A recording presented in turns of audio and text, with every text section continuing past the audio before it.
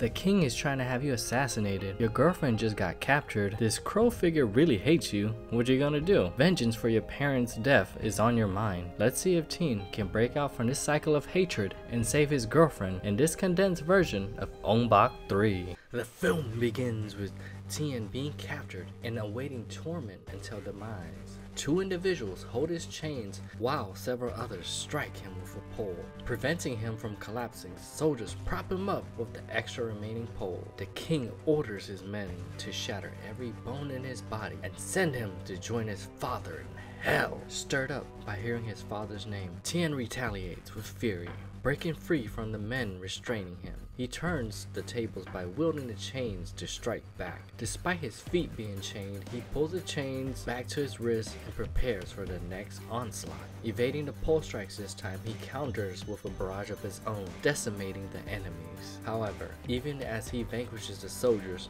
more continue to arrive. His fight seems futile as his stamina wanes. Yet he persists, battling until the sun fades, only then succumbing when struck in the chest. Later, we witness the king descending into madness, haunted by the voices cursing him to meet a grim demise.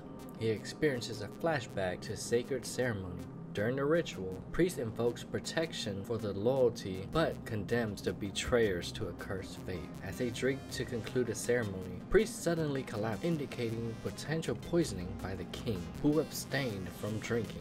Before succumbing, priest curses the king. Returning to the present, the king's head begins to bleed and the throne trembles. Once the shaking ceases, he gazes upon the field, showing nothing but his fallen soldiers. Suddenly, he awakes, realizing it was all just a nightmare. Next, we find Tien bound to a statue, surprisingly still alive. Outside, noises indicate the arrival of some of Tien's comrades, with their intent on rescuing him. However, one of them is swiftly incapacitated by a crow-like figure who effortlessly overpowers the rest. The king arrives, acknowledging the crow figure as an unparalleled fighter, and offers him a position in his service, promising anything he desires in return.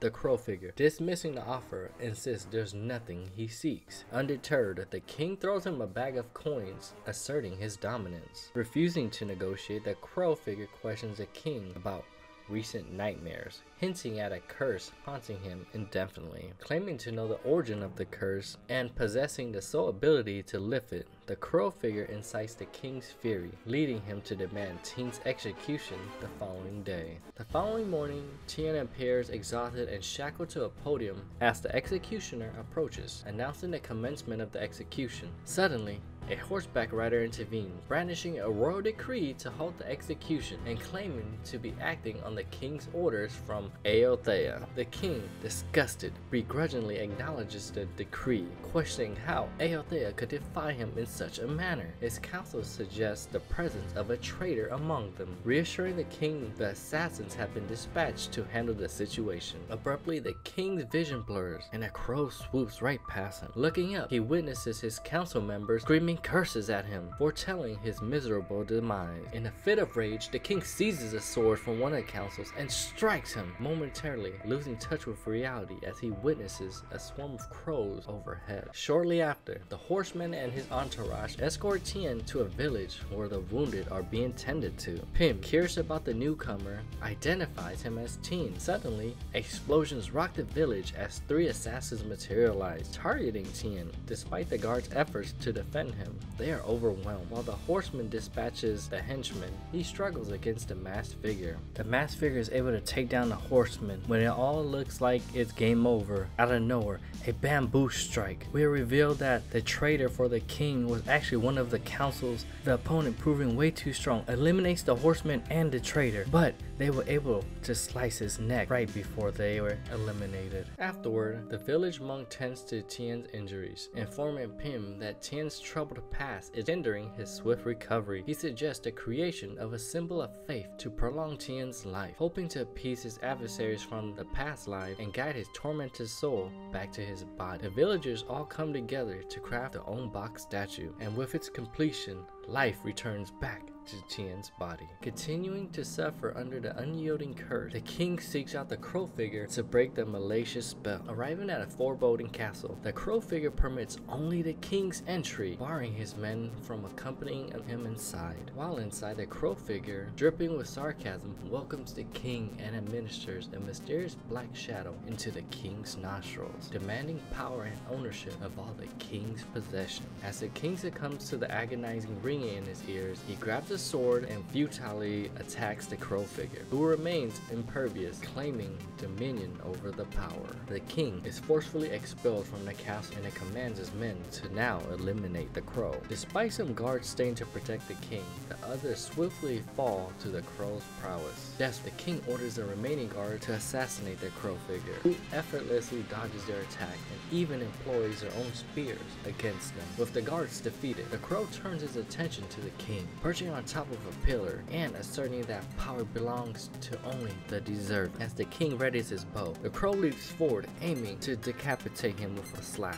In his final moments, the king curses the crow to endure a fate as miserable as his own. The crow figure now emerges triumphant because he is crowned as the new king. Back in the village, Tien engages in training when royal guards suddenly arrive to capture him. He swiftly dispatches the henchmen before facing off against the chief guard, who charges at him with his sword drawn. Tien evades the attack and counters, using nearby tree roots as improvised weapons to incapacitate the remaining henchmen. Rushing towards the main village, Tien is now greeted by a scene of devastation. Houses ablaze, bodies spread across the ground, with no survivors in sight, but luckily the Ong Bak statue is still there. As more soldiers approach, Tien parries their knife strike and defeats them with skillful martial arts maneuvers. Amidst the smoke, additional soldiers emerge to confront Tien, who defeats them barehanded. Standing beside the Ong Bak statue, Tien faces a soldier wielding a spear. Dodging the attack, he watches as the soldier inadvertently strikes the statue, leaving behind a distinctive mark. Tien swiftly dispatches the final soldier, ensuring his own survival.